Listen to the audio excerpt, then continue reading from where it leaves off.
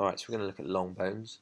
Long bones are classified as they're longer than they are wide, and they include the femur, which is the largest long bone in the body, as well as relatively small bones, so the metacarpals, the metatarsals, and the phalanges. Even though you would automatically think that they are short bones, they're not. They're long bones because they are longer than they are wide.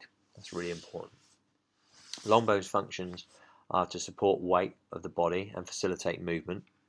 Long bones are mostly located in the appendicular of the skeleton and include bones in the lower limbs like the tibia, fibula, metatarsals, phalanges. They also have bones in the upper limbs like the humerus, radius, ulna, metacarpals, and phalanges.